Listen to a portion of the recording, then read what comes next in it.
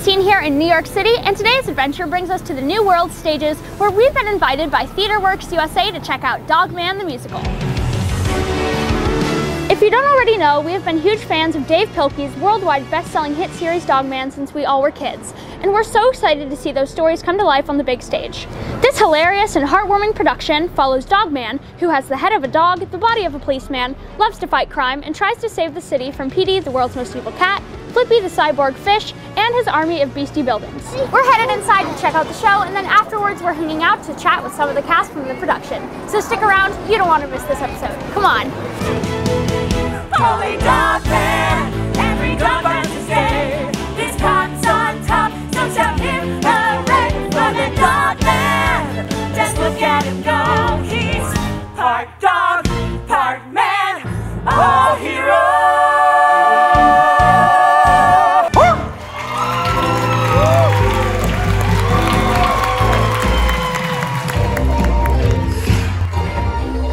So we just finished watching Dog Man the musical, and now we are on stage talking with one of the cast members, and she played Little Petey, the nurse lady, and Officer Millie. Yeah. Right. Her name is LR, and she's so lovely. So we have some questions for you. I'm happy to answer anything. So for fans of the Dog Man books, what can they expect when they come to see the Dog Man show?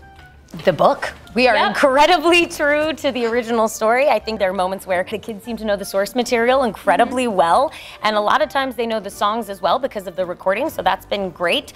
But we are pretty true to the original, I would say. What do you guys think? I mean, you're fans. What did you expect? What did you...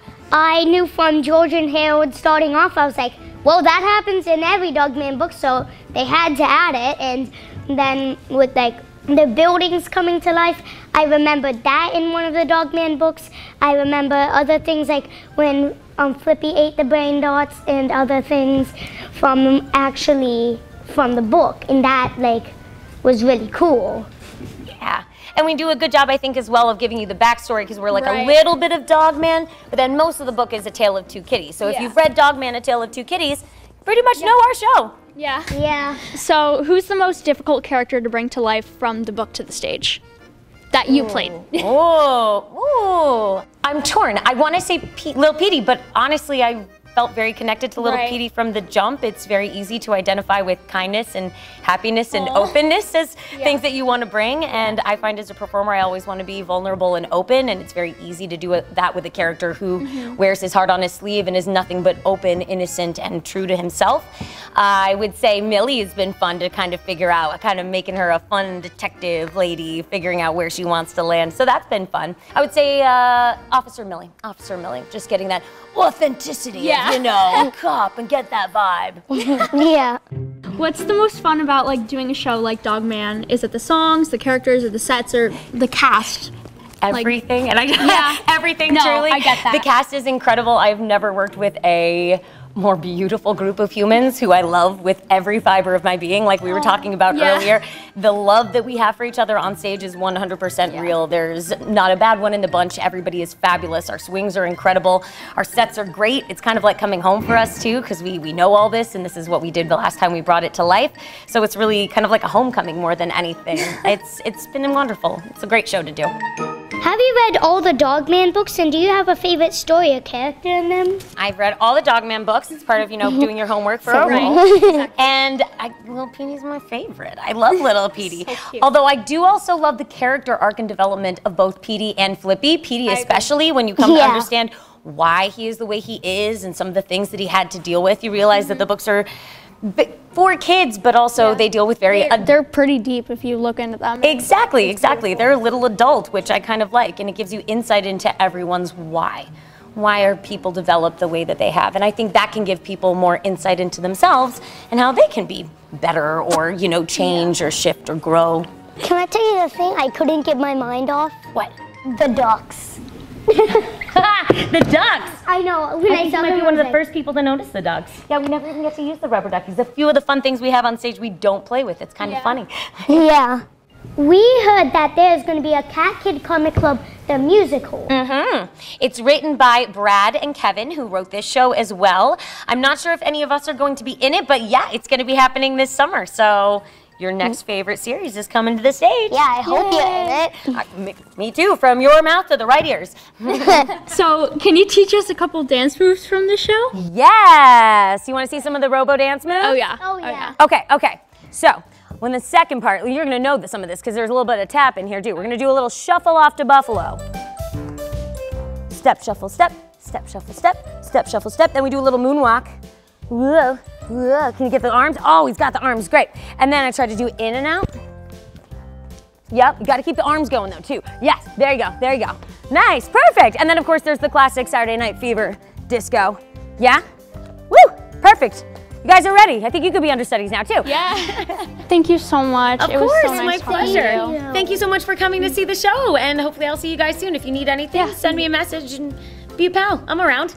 Okay, so we are now with Brian, and he played Dogman. So we have some questions for you. Great. So for fans of the Dogman books, what can they expect when they come to see this show?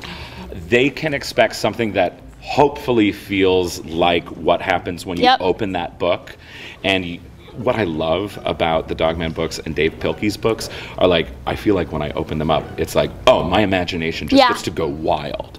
And I hope that's exactly what happens. That like when you come, did your imagination go crazy today? Yeah, and also when like I find a Dogman book setting anywhere in our house, I pick up it and start reading it. Okay, you just like can't put it down? Do you have to read it all the way to the end? Yeah, well, sometimes, but if I had to like stop to like leave, I have to put it down. Yeah. Even though I'm like, wait, hold on, I gotta finish this chapter.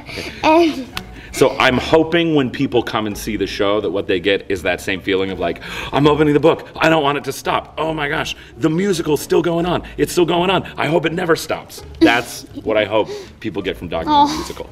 Was it difficult to play Dogman, or? There are some like super, I'll do it Dav Pilkey style. There's some super challenges in doing Dogman. For me, when I do shows, I really like to be able to talk to people. I love dialogue. I love communicating like that. Yeah. And then all of a sudden, I don't get to You're use just words. Howling. Yeah, and barking. exactly. So how do I like create a performance that still has like all of the interiority, everything like happening inside that usually I can be like, hey, here's a line with some subtext and like some feeling behind it. I can't do that. I just get to go.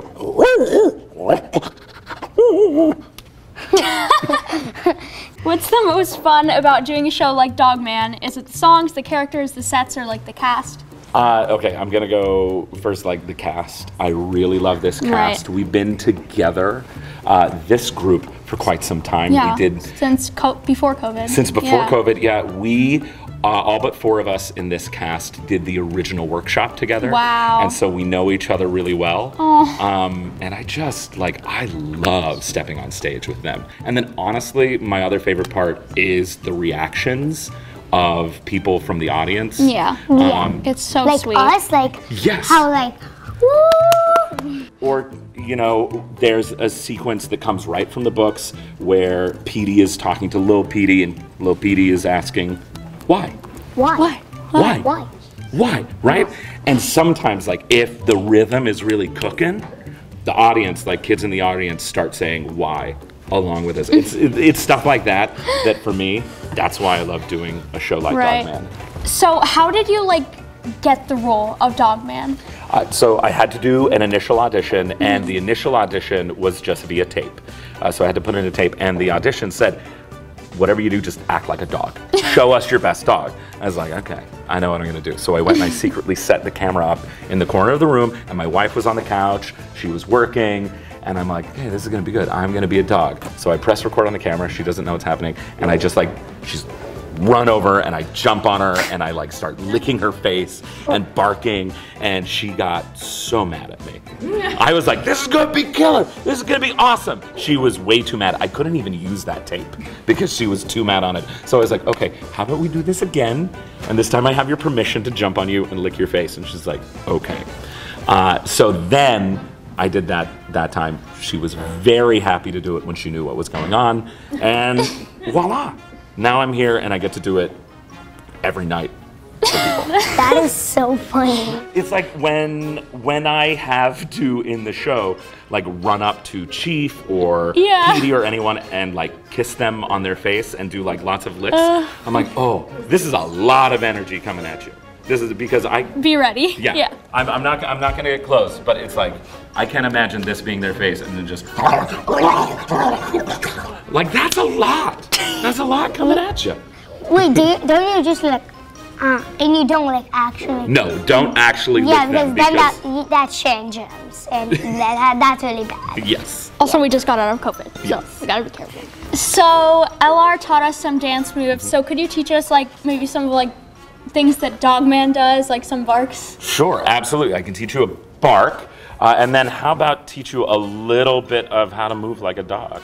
I feel like everybody knows how to woof like a dog. Can I hear a dog? Woof! Hey, that's great. Hey, that's really, oh, you know what I liked about that? Like you didn't necessarily just go rough, you know, there was a little bit of like a, like the actual, like, because dogs don't actually say rough and woof, you know. So it sounds like you've got the doggy noises down. How about a little tail wag? So I want you to imagine that instead of having a tail coming out from the backside, you feel like your spine moving up your back, okay? You feel like every bone up there in your spine. Pretend that instead of a tail coming out that way, that your spine is a tail. Now give me like a full, like, oh yeah, use that spine as a tail and wag it. Can you do a little dog noise? Yeah.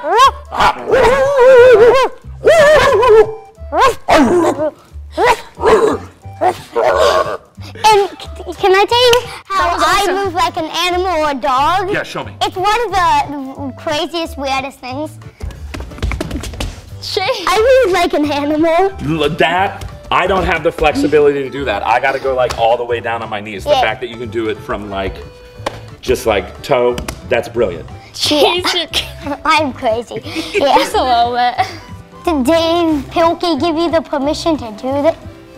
Yes. Actually, something really interesting is that when they were working on this show, one of the things with my character is they said only the people who speak in the books can sing or speak in the show. So Dogman, because he only makes dog noises in the books, can't sing or can't can't speak once he becomes Dogman. So that was like something specifically Dave wanted to make sure stayed like very pure, very much the same from the books, which I love. I did because like we talked about, like it creates a challenge. Yeah. Thank you so much, Brian. It was so nice talking to you, and I really enjoyed the show. It was amazing. Thank you so much. Thanks. Thank you for coming. Thank you for howling. Thank you for doing some great dog stuff, and yeah, thank you for being a great audience. Today was so fun, so thank you. Well guys, that's going to do it for today's adventure here at Dogman the Musical. Don't miss this epic musical adventure featuring the hilarity and heart of the beloved characters from Dav Pilkey, the creator of Captain Underpants. Now playing at the New World stages in New York City until April 30th, 2023. Head to TheaterWorksUSA.org/DMNY to check out showtimes and fetch tickets to the show. Thanks again to TheaterWorksUSA for inviting our family out to the show, and a very special thanks to the Dogman cast for chatting with us. Don't forget to pick up the newest book, the 11th in the Dogman series from Scholastic, Dogman 20,000 Fleas Under the Sea, when it comes out on March 28th. On the scene from Dogman the Musical in New York City, thank you so much for watching, and we'll see you next time. I think this is so cool.